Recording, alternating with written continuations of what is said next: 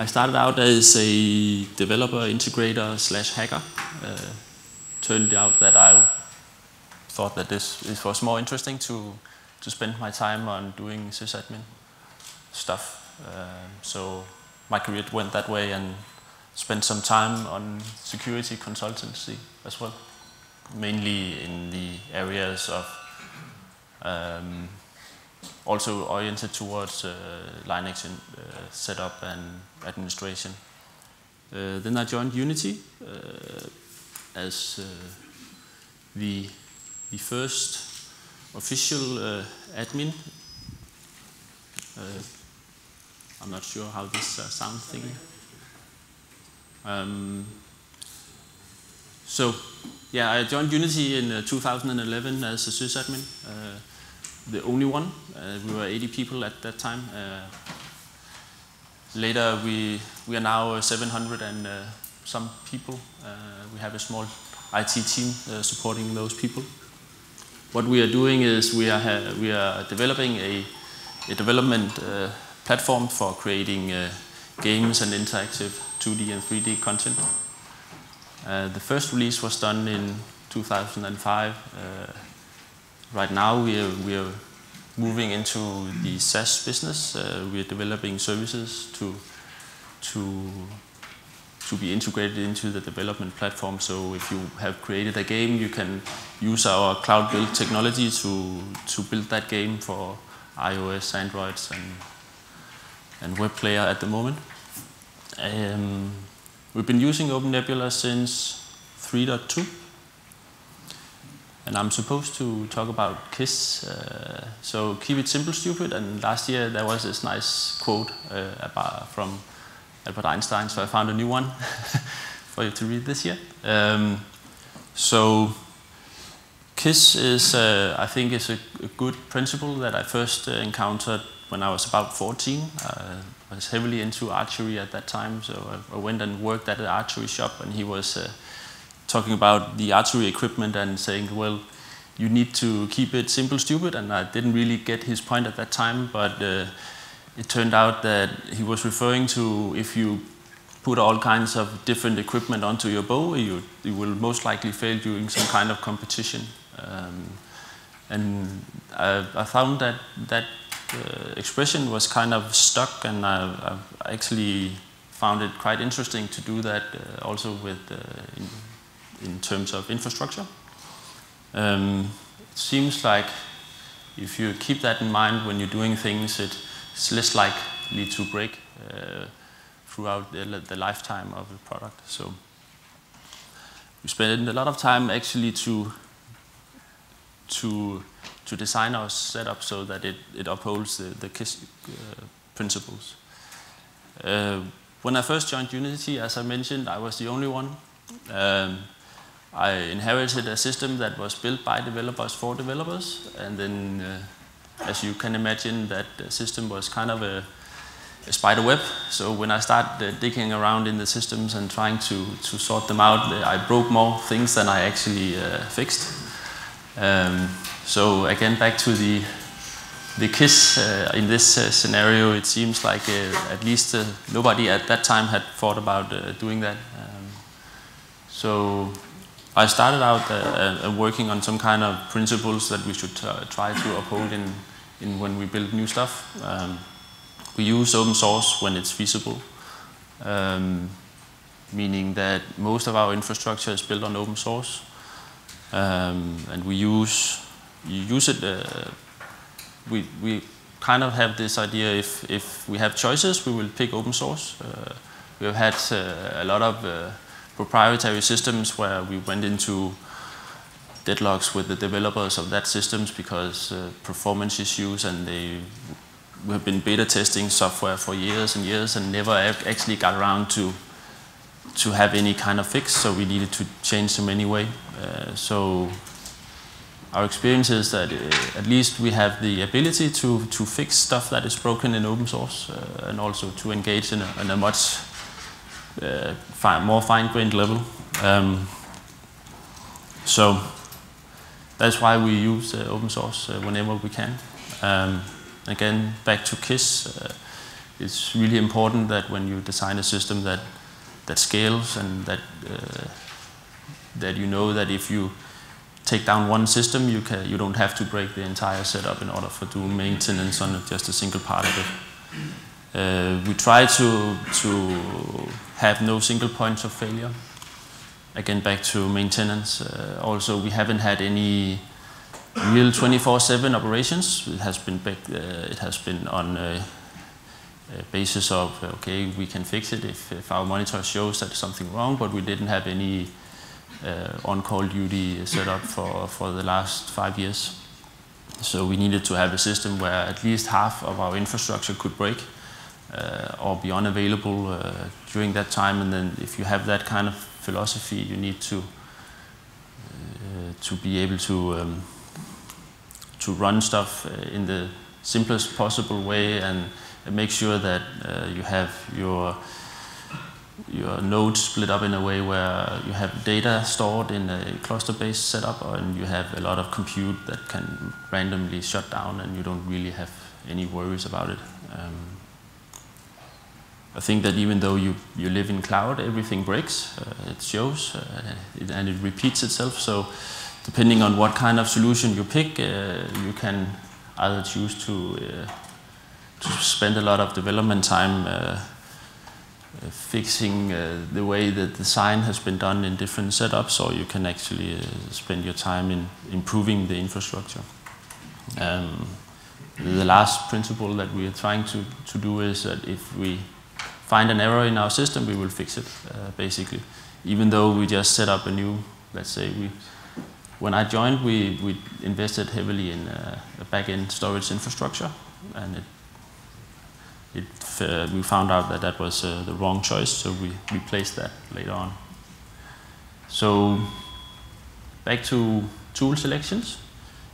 So when I first joined Unity, we were looking at tools. Again, back to we wanted to have it open source, and I've been working with Zen for a long time. It seems like it was maturing quite a bit, but then at that time I wanted to try something new, so I was looking at KVM at that point, and we wanted to have some kind of simple VM management tool. So we were looking at these tools in the KISS principles. So basically, we turned out to be choosing OpenNebula. Why we chose OpenNebula was it was the easiest to install and make our first VM with. At that time, we tried. We looked shortly at OpenStack, but that was before it was actually going anywhere fast, and it was really complicated. So we didn't really try to install that. We looked at OpenQIM as well, and that was also very troublesome to actually get running. So our first step was just to get a system running and deploy one VM. That seemed to be the easiest for us was to use OpenNebula. Also, one of the things is that we were a small team. At that time, we were 2 people. So one was looking after the new users and new hires in the organization, and the other one was looking into how could we actually do this virtualization in a smarter way that we did. So we knew the technologies about KVM, libvirt, and stuff like that, and then OpenNebula was kind enough to put an interface on top of that, and we used that for our infrastructure at that point. It was only used for a tool for the sysadmins. We haven't had the end users going into our portals. We have I think when we started out in 3, our first installation was with 3.2. We used it as a virtual manager, and then we had set up with shared storage based on NFS. We rented our servers with rack space and got a nice EMC slice attached to our servers. We use DFS2 file system for clustering. And we used Red Hat not because we wanted to, but because in order to get EMC working, we had to. Our first major fuck-up in that system was to use DFS2. It worked very well when it was running. If it broke, it took, we had a major meltdown in that center, and we had to do file check on our 4 terabyte data store. And DFS2 is not really meant for doing that kind of thing. It took 4 days, or it would have taken 4 days to come back offline, so we kindly skipped that part and just went straight to ignoring the file check and hoping for that the file system was not too broken.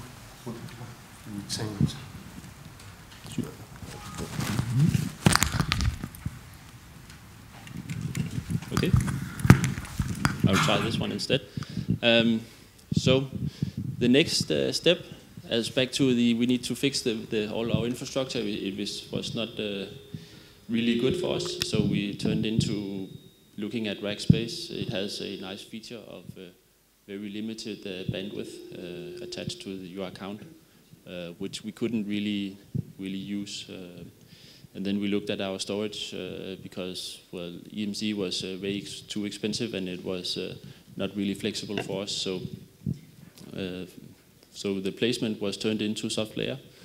They have this nice monthly payments instead of a yearly commitment. So that was way more flexible, and also they have way higher bandwidth attachments to their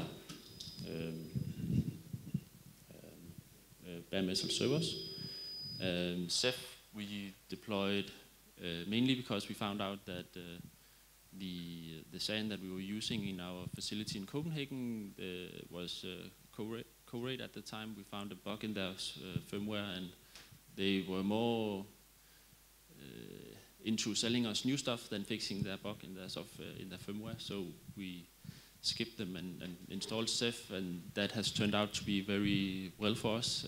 Worked out quite stable, and so we decided to deploy that into SoftLayer and use that as backend for OpenNebula. At that point, OpenNebula was not really Ceph friendly. You had to hack it in order to make it work. And then we switched to Ubuntu instead of a Red Hat-based setup. Our third setup, we found a better way than just having to use bridged interfaces. We used Open vSwitch instead, so we could have our VLANs transported onto the VMs and have network segmentations. And then we got OpenNebula 4.8. So we have done a lot of trial and errors, I think. And our current setup, we engaged with OpenNebula systems in order to speed up our deployment of that system. We wanted to try out a federated setup. We haven't done that before. Before it has been single DC setups. So we wanted to introduce a 3 DC setup where each DC was located in a different region. So we have one in Asia, one in EMEA, one in the US, and each of them has a hybrid cloud attached to it. So we have scale-out functionality with SoftLayer into SoftLayer's public cloud and also into Amazon. And then, on top of that, we have 3 standalone setups.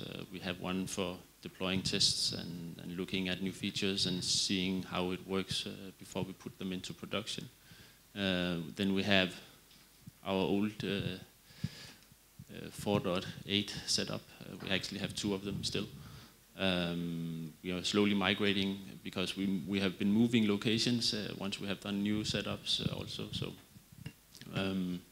we spent quite some time to gradually replacing the bits and pieces that didn't work for us, and I think that OpenNebula fit that model quite well. There's a lot of new features coming on. VXLAN came with 4.12, and that made it actually possible for us to do VLAN segmentation in an environment where you actually don't have control of the network.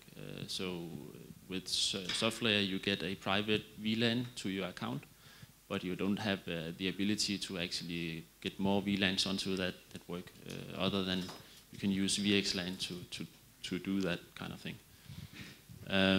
Everything has been backbone routed with OSPF, so we have connected all the hybrid versions of the cloud into to also work with the bare metal setup. So we can do backbone routing between Amazon and our OpenNebula installation. So that's where we're at now. I think that OpenNebula supports the KISS infrastructure very well because you don't have to learn a lot of third-party components. You can use your knowledge about regular virtualization technologies. Basically, in my mind, the cloud is just virtualization with an API. So the nice thing about OpenNebula is it just uses libvirt, and you can actually remove all of your OpenNebula installation and just still continue to do regular VM operations onto your complete environment. So there will be, of course, some problems if you have to to get all that information back into OpenNebula. But you can do it. At least you can have an infrastructure that doesn't break just because one component is missing. So yeah, as has been mentioned, we have done found a feature with the Ceph snapshots, and actually live snapshots. I was told is coming in 14.2, which I think it's very awesome. It's one of the things that we are missing now, but now it seems to be fixed, so that's really great. We have also worked with the Cloud Stack, which we use for orchestration, and they have improved their OpenNebula Cloud API functionality a lot. We got them to more or less implement all of the OpenNebula's APIs, so you can spin up new VMs and maintain all of your security groups and stuff like that with SaltStack. We think that using open source is not just free. You should give back what you can. I think that's one of the powers of open source is that you can spin up a lot on your own and you can just use what is out there. But you also need to keep in mind that somebody else made all of that. So maybe you should try and put some of that back into the community what you're doing. So we try to do that as much as we can. Looking a little ahead, right now we have two major things that we need to do. We need to look at the dynamic DNS, how we can actually do that. Route 53 is nice, it has a nice API and works well. We need to have that same functionality built into our OpenNebula so that we can get complete,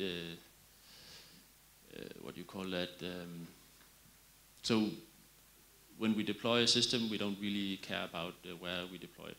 Basically, we need to have a infrastructure that is hidden to our service teams. So basically, they can just go ahead and deploy a service anywhere, and we should have a system that supports that thing.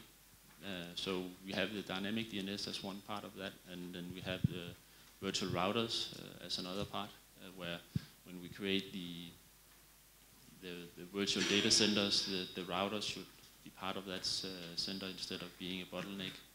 In our current setup, it's a bottleneck because we have one centralized router, or well, we have two of them since we don't want to have a single point of failure, but it has limitations on the network speed and stuff like that. So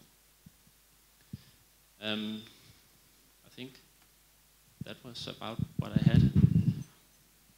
Maybe I was a little fast. So if you have any questions. Yes? About the setup. Yes? Is the Ceph cluster globally distributed? Can you repeat the question? If the Ceph cluster is globally distributed, no, it's not. We have as many Ceph clusters as we have the data centers. Our philosophy behind the data center is that they have to be self-sufficient. So if we kill all the other 5 or 4, in this case, we will still have one working. So that is the philosophy. That's also why we have built in all the functionality into each center. We have done a lot of redundancy. So we use VMs to run Docker inside the VMs. And then we have repositories, Docker registries in every DC in order to be able to maintain that one DC if it loses links to the others. We are looking at making radars being globally distributed. We have done some test deployments but haven't really had any major success in making it work well. I know that the newer versions of Ceph, they're working very hard to get all of this working in a more, what you call it, usable manner. How do you keep your data in sync between those data sets? Well, we don't really sync the data. We use, where we have to keep them in sync, we do, but we try not to have to do that.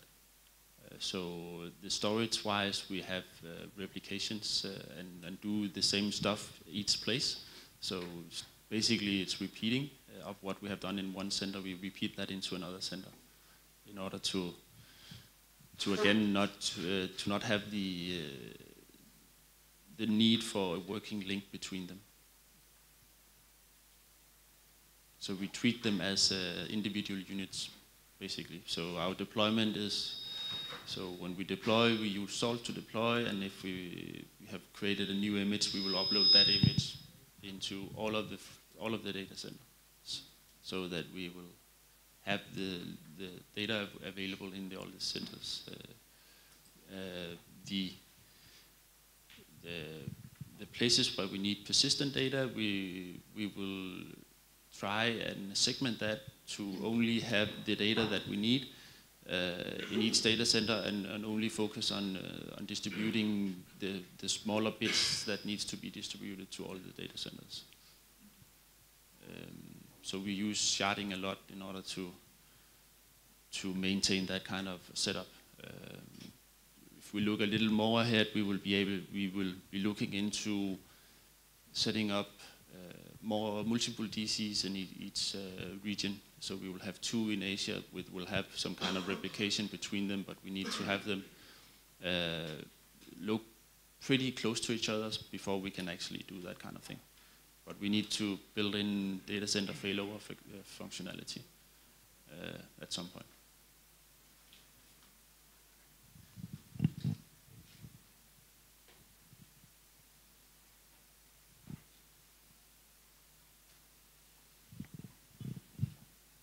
Any more questions?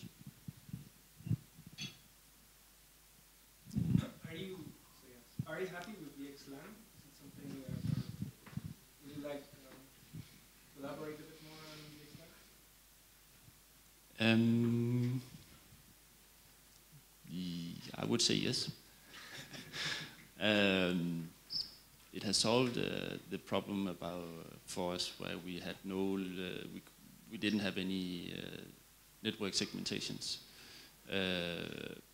It has introduced some other issues where we need to, when we build our routers, we need to add new VXLANs. Also, I think there was, we discovered some kind of issue where we actually somehow managed to get a VXLAN put on top of another VXLAN, which crashed the complete system, basically.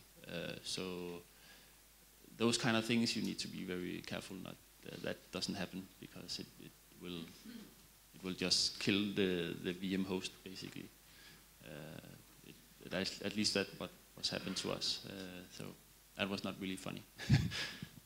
Luckily, we were not. It was still in a test phase, so we didn't have anything in production at that time. So yes. Yeah. I have one question about your plan for the future of your cloud. I mean, you have a federated environment with different OpenNebula instances, so you have a hybrid cloud scenario with Supply. So in the future, what are you planning? Are you trying to grow your private infrastructure,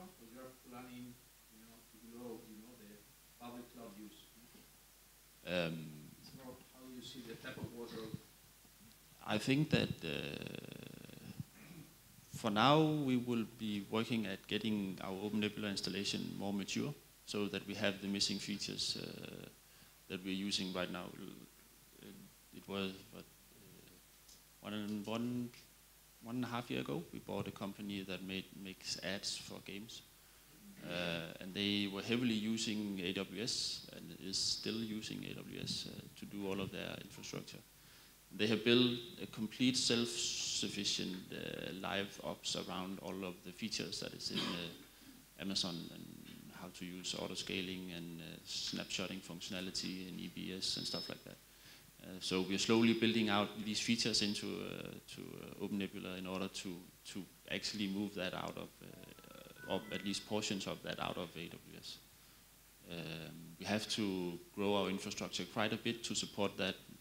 They are scaling something 1,000 CPUs during peak times. So in order to do that on our own infrastructure, we have to have a lot of capacity available. I think that our current philosophy is that if we could get all the baseline running on our own infrastructure, that would work very well, and that will also save us a lot of money and gain some more gain more visibility through the performance. One of the things that we need to build into Amazon at the moment is that we have to scale before we actually utilizing the complete CPU, because it will kill our latency in the application if we get into the too much CPU steal time. So we can get a much cleaner performance environment and distribution in our own setup. At least that's our experience. So we will grow. I think that the most likely thing to happen is that we will grow the hybrid functionality more, and we will have more stuff put onto OpenNebula, but we'll still be able to scale out into public clouds. Also, the data center failover could easily be a failover just sitting in a public cloud somewhere. If we need to actually, let's say that the center in Asia is disappearing from software, then we could easily put that into Amazon or another public cloud. But it has to be something else than the same center with software.